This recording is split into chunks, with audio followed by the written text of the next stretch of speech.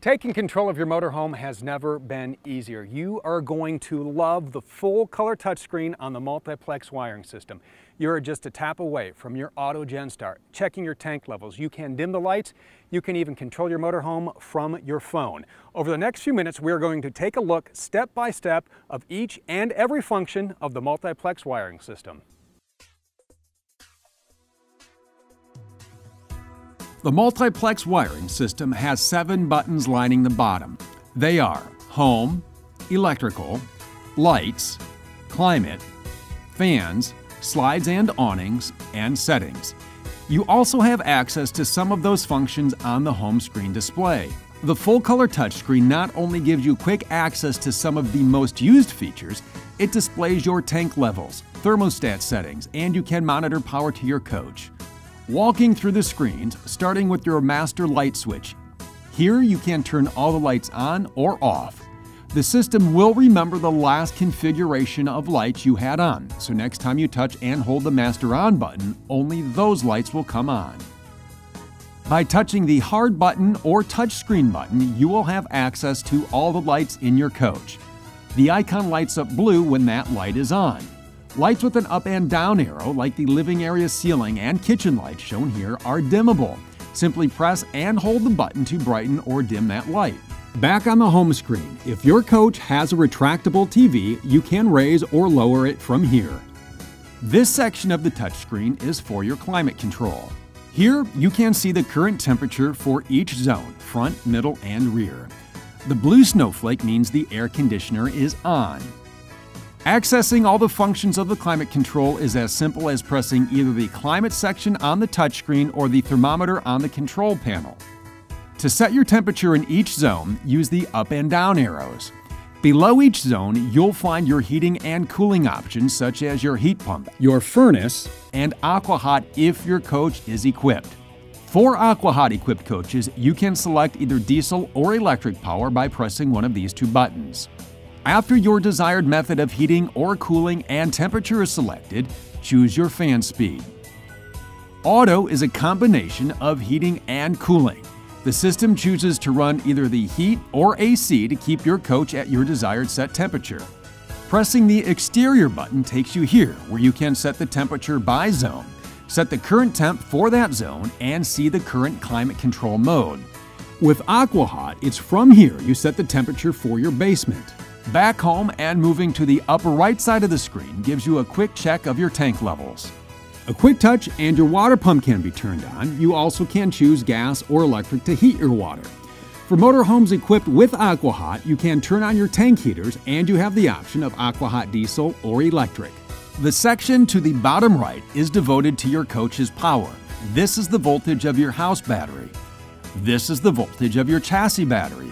These screens constantly monitor the AC power coming in from your transfer switch and inverter. You can also see your power source and modes for your auto gen start, inverter, and charger. Pressing the electric hard button brings up a more in-depth look at your coach's power.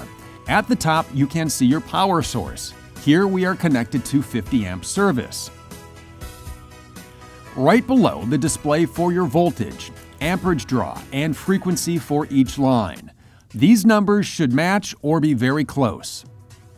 Inverter shows if you are on generator or shore power or if the inverter is disabled. For pass-through, the inverter will kick out 110 volts when no generator or shore power is present. Here you can use your TV, your fridge, your microwave, and certain outlets. These buttons start or stop your generator, and this display shows how many hours you have on it. Pressing this button is how you set the triggers for your auto gen start, and here's how you do that.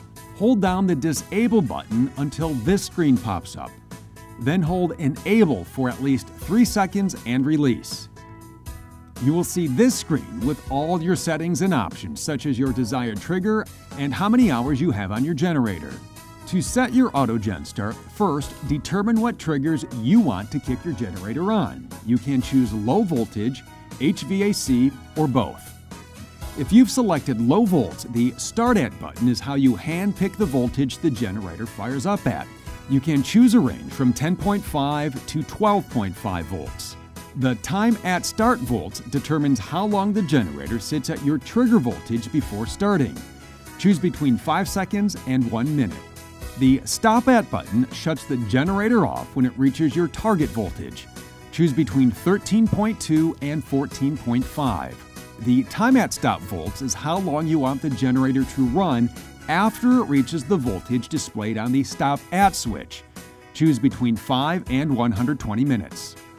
Now, if you'd rather have your generator run for a set amount of time when it fires up after your batteries drop to the trigger level, on the MinGen Runtime button, you can set the minimum amount of time your generator will run, between 10 and 30 minutes. Then set the maximum amount of time you want the generator to run, from 120 to 240 minutes.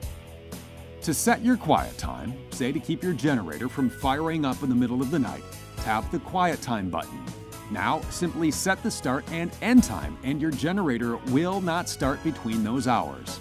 By having HVAC load selected, your generator will start when either the air conditioner, furnace, or heat pump fires up to keep your coach at the temperature you selected in the climate setting. The generator will stop when the set temperature is reached. In case your generator does not fire up the first time, Gen Start retries will try again. You can choose between 2 and 5 restarts. Tapping the electric button takes you back to the power screen.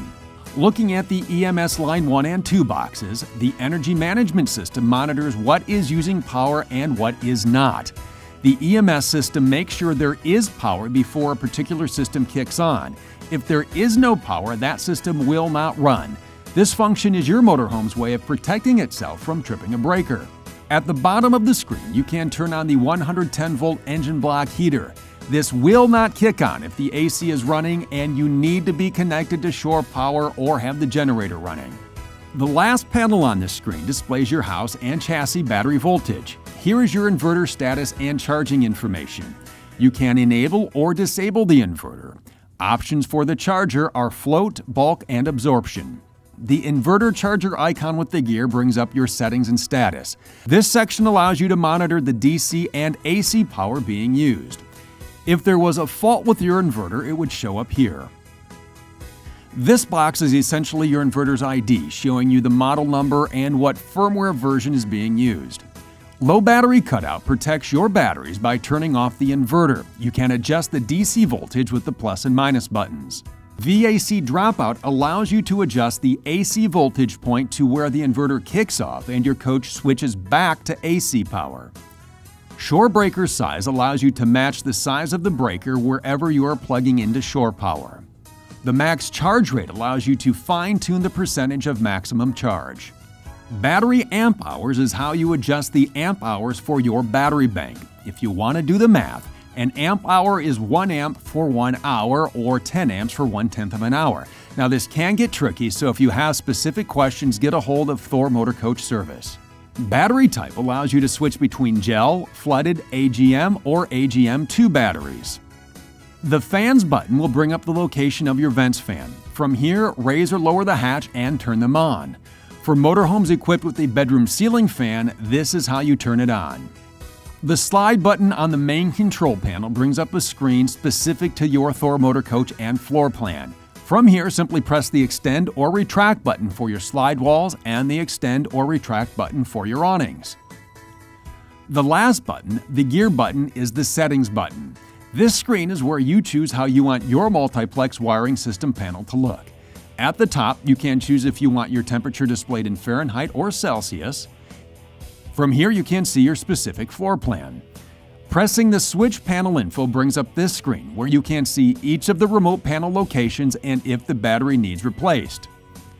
Over here is how you adjust your screen brightness with the plus or minus, or you can choose auto dimming. Clean mode simply disables all the functions so you can wipe the smudges and fingerprints off without accidentally changing your settings.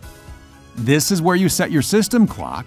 Saving the best for last, touching the mobile app allows you to connect the multiplex wiring system to your smartphone or tablet through Bluetooth or Wi-Fi. First, download the VegaTouch Mira or VegaTouch Pluto app on your device. They work on both Apple and Android devices. Now, on the multiplex control panel, hit the settings button and give the mobile app icon a touch. On your phone or tablet, turn on Bluetooth or Wi-Fi and look for the Mira or Pluto name on your control panel to show up on your device. Now connect. Once you're connected, open the app. Look familiar? The app works identical to the main control panel. Now you have control from inside or outside your coach. All your controls are here, from lights, climate, slides, your auto gen start, and your tank levels. From the app, you can dim the lights, put out your awnings, even turn on your vent fans. This is an easy system to use, and it all works with a single touch. The Multiplex wiring system from Thor Motor Coach. From here or here. It's just another reason why our motorhomes are made to fit. For more owner's resources, visit thormotorcoach.com.